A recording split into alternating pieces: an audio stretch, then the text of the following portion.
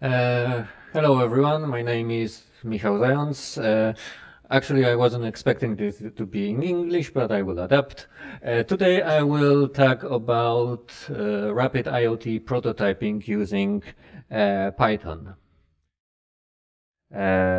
So, how does the process of making application usually look? It's a complicated process. First of all, we make some changes. That takes some time. Next, we try to compile the project. It also takes some time. We try to flash the device if we're talking about some IoT devices.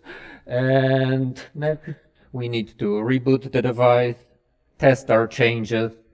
And if something doesn't work, we do this from the beginning and over and over again. This process might be long and tedious, and it all takes time.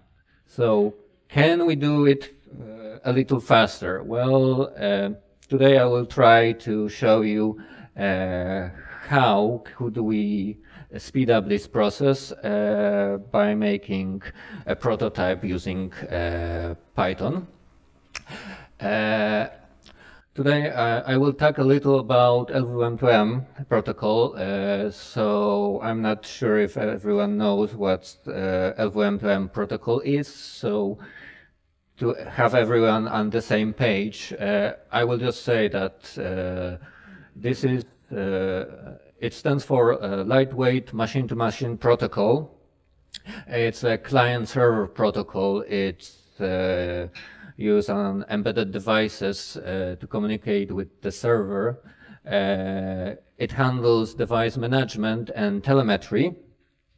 And what's one of the most important things of L2M2M protocol, it defines a data model that is very useful when developing some IoT applications because it's standardized.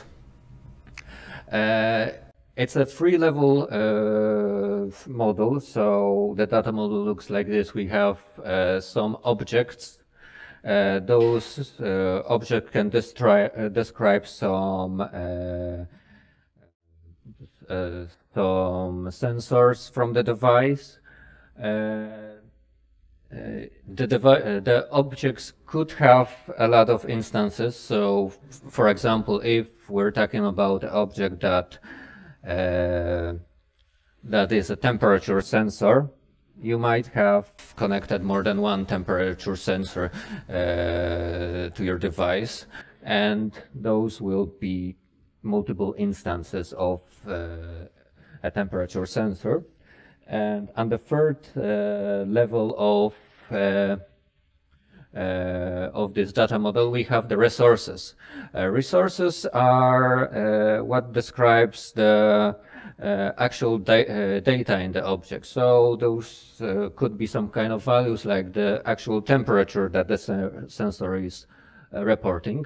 Those resources can be readable, writable, or executable.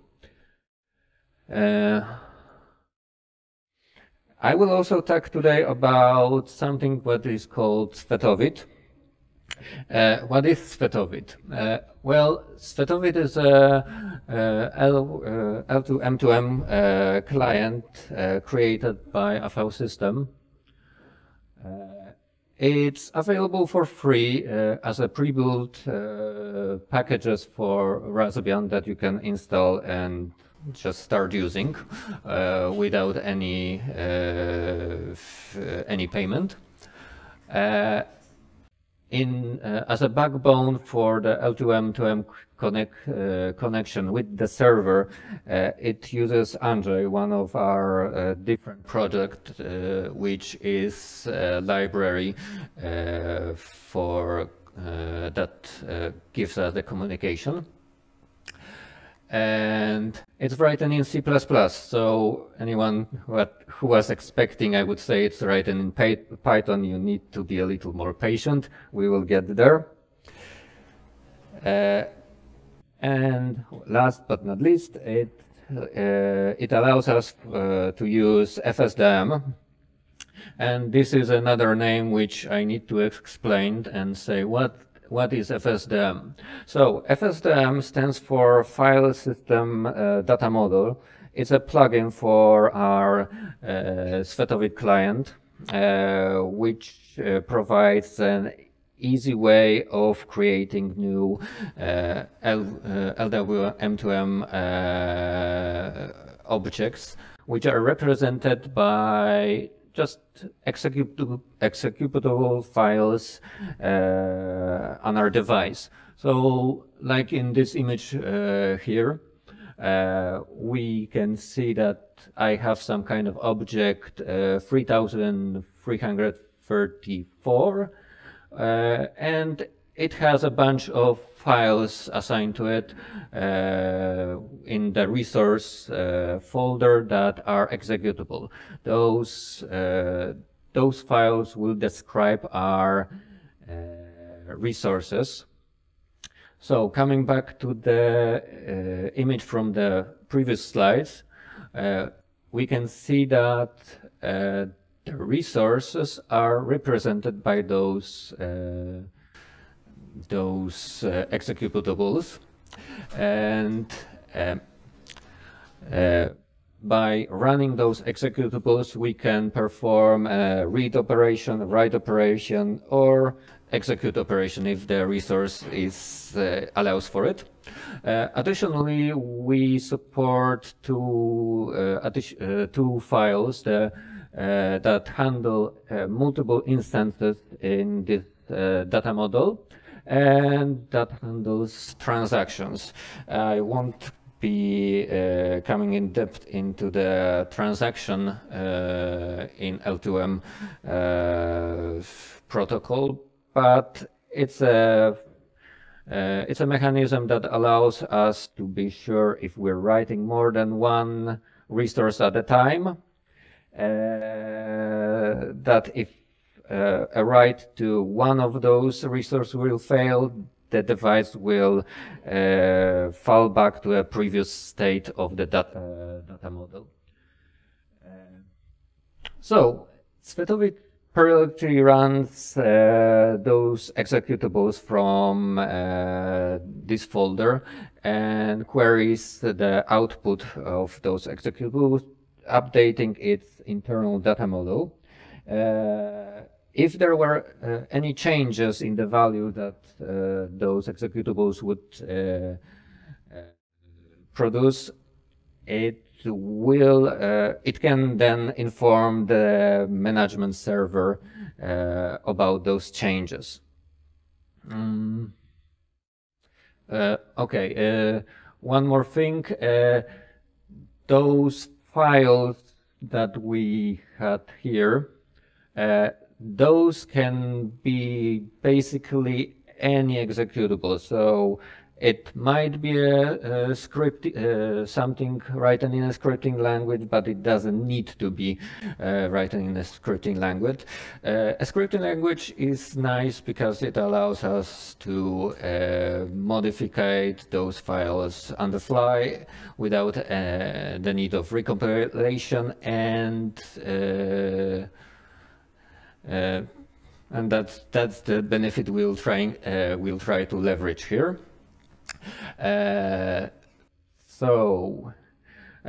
For this talk, I planned a little live demo to demonstrate how this can be used. The demo I will show, it won't be very complicated, but I hope it will give you some insight how can this be used in bigger projects in an easy way. So I will use a Raspberry Pi board with Linux, and I will write some Python code that will allow me to using our management server. It will allow me to light LED light remotely. So going to the live demo. I'm already connected to the to my Raspberry Pi using SSH, and I already installed Svetovid on this device, as this won't be the part of the presentation. First of all, after installing Svetovid and Knowledge packages, we are giving a nice tool. It's called Svetovid FSDM tool. What this does is it will help us create a new VMTM object skeleton, which we will then fill out. So this tool can either get the parameter list or generate. So let's list the objects that are available to us. Those are the standard object defined by OMA that we can fetch from the definition of those objects. We can fetch from the internet and create a template for our object that we then will need to fill in. So we are interested in object 3311, which is the light controller. So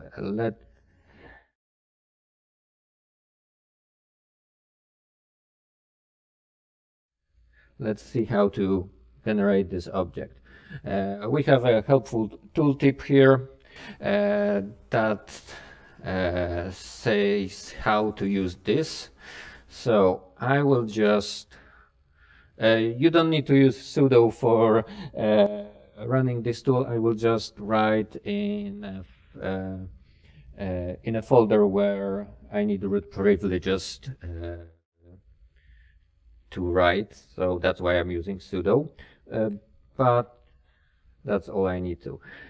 So if we know which object we're interested, we can state this in the tool. We're interested in object 3311.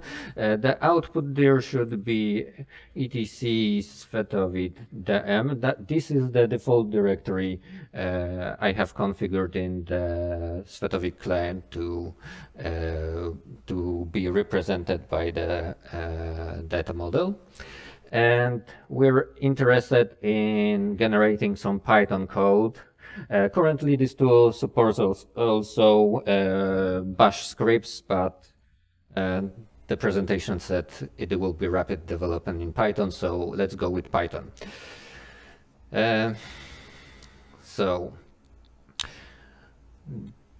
Okay, this is it created a folder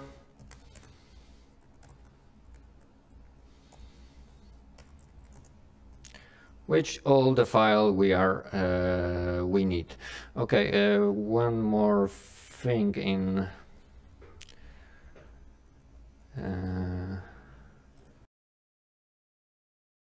in here. I have this connected to our Coyote server. This is my device, and I can see here the data model. It's currently empty. It won't be empty for much longer, as I already created it. But coming back to the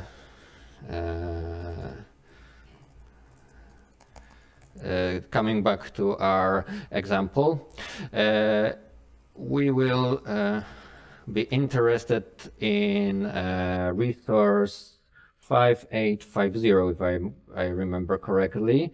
So let's modify that. Okay, so this is our template for that the user needs to fill in to let it work properly.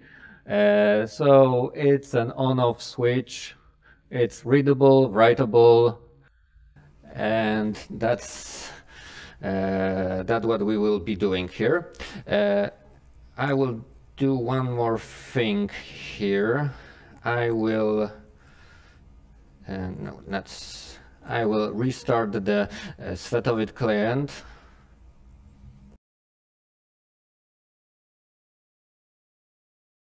Because I would like to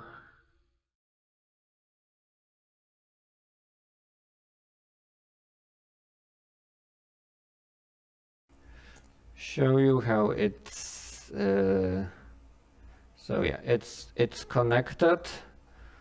It should create as the light control object. It just need to refresh on our server side.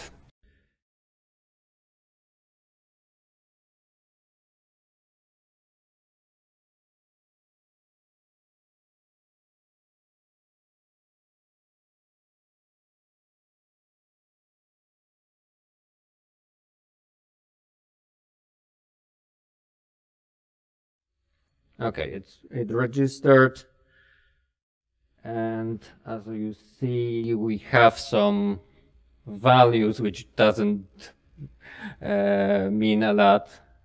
If you would look in those files, you would see everywhere that the read functions just return to do.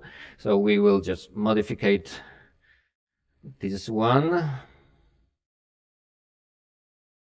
and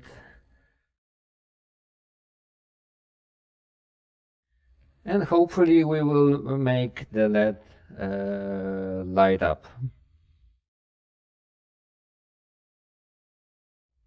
So I will require 2 additional modules from Python to make this work, and I'm interested in modifying the write method. So first value, let's read this from standard in. This is the basic way that we will communicate with those scripts, by standard in and standard out.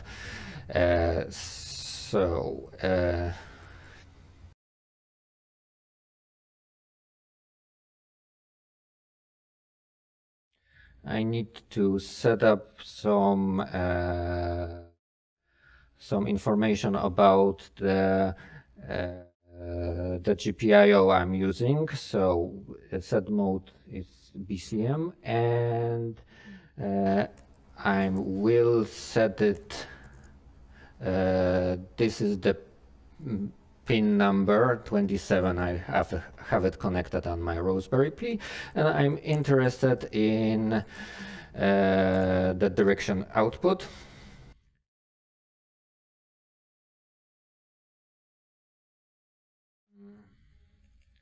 So again, I will pass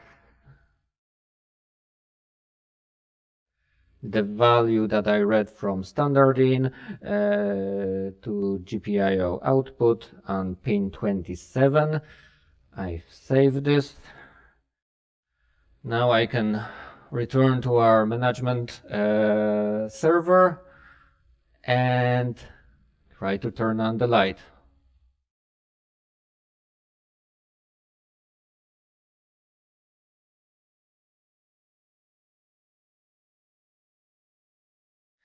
So something went wrong, but that's not a problem.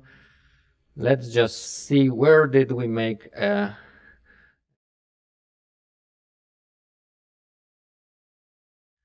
mistake. So yeah, this is the log from Svetovid. It says at the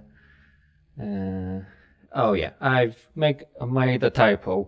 I've write the EO red. So let's modify this standard in, And let's try again. Hopefully this time there was no more typos. And the LED has lighten. Okay, there is still one more problem in the implementation of this resource. Mainly, if we will see in the read resource, we will always return 0 here.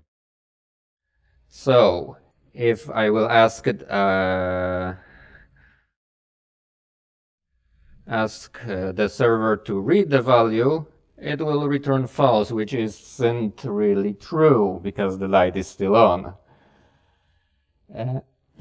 But we can also easily fix the issue. Let me just turn off the light.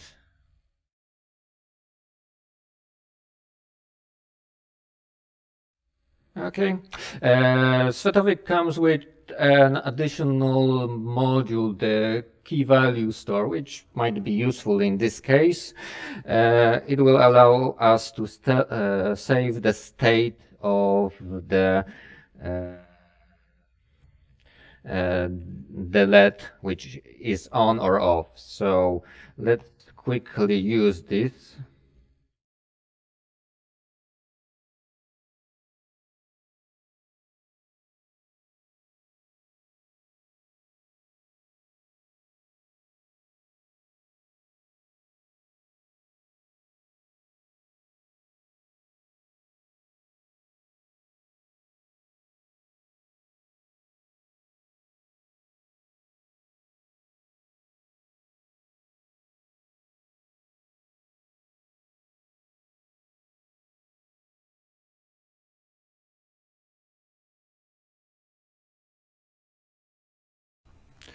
Okay, I will return the value that I have in the memory, but I still need to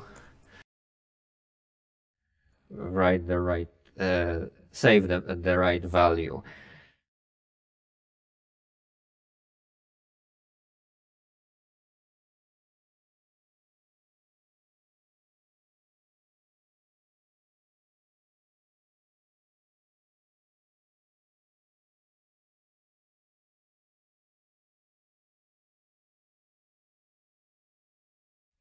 Okay, I hope I didn't make another typo here.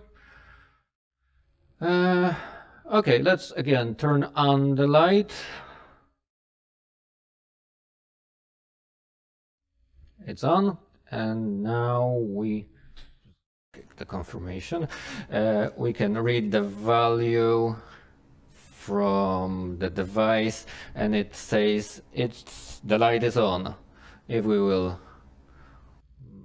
turn off the light and check the value again, it should stay as false, which actually is the correct value here. Okay, so that was the live demo I prepared. So as you can see, it can be used for simple projects where you want to turn on the light through the internet, but does FSDM and Svetovid does it has some real use in some bigger projects? Yes. Currently, I think it still wasn't publicly released, but we are very close in releasing a part of software where we simulate the thing that the web UI for the OpenThread border router does. So Using FSDM, we created some scripts that communicate with the Open Thread or the router process that allows us to configure new Open Thread mesh networks, to add the devices to the networks, and we can all do this via our management server through the internet. So this shows that it can have some uses on bigger scale. It doesn't need to be just a small prototype. It can be used for bigger projects. Also, I am aware that one of the companies was using Svetovid for some internal prototyping to check if LWM M2M protocol is the thing they are interested in. I think I cannot say the name of the company yet, and I still not sure if they will pick this solution, or it was only an internal prototype. Time will tell. But this is the presentation I've prepared for you today. If you have any questions, I can try to answer them.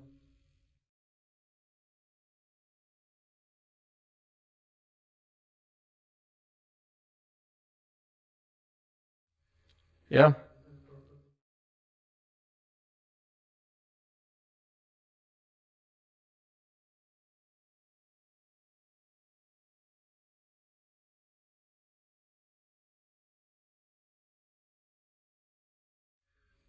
Okay.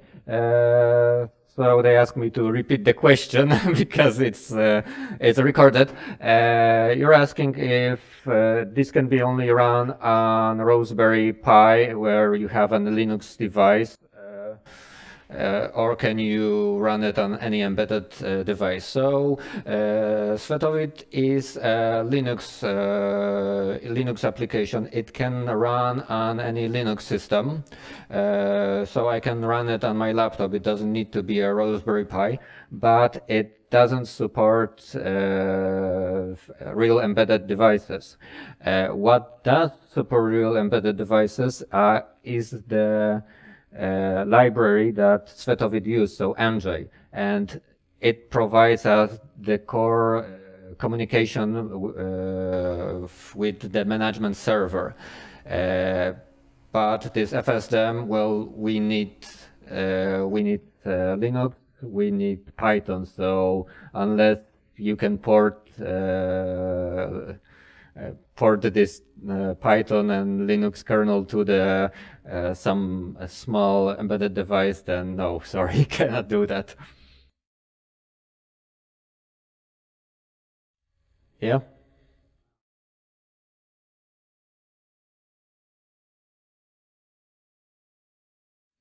Mm-hmm.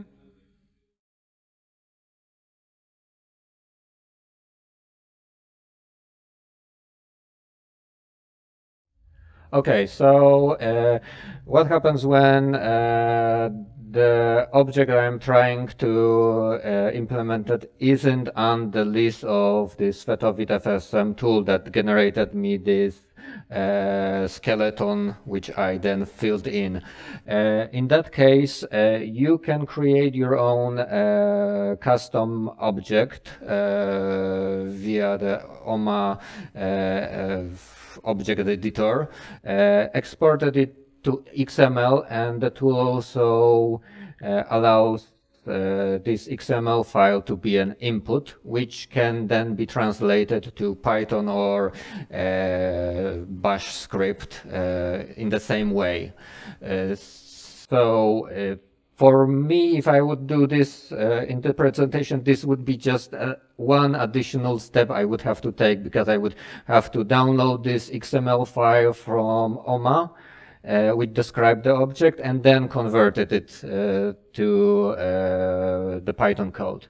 So the tool done it for me automatically, but it's also possible to implement custom objects which aren't registered in the OMA. Okay. Yeah.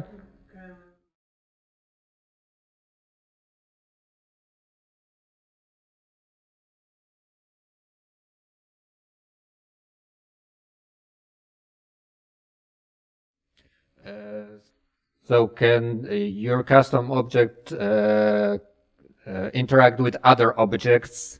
Well, those are script files. So depending on what you put there in the read write of those functions, you can, let's say, you can write to a file and read from the file, and you can have two objects which operate on the same file. And in this case, those two objects will interact with each another. I hope that answered the question.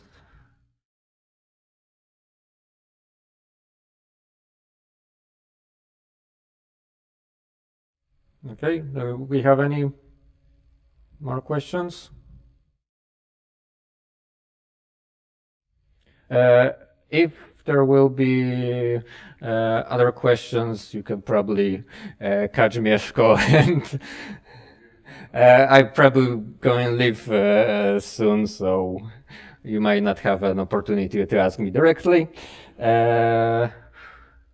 But thank you for your time. Visit our website at avasystem.com, and I hope you enjoyed this evening and the next presentation that will come in a few seconds. Thank you.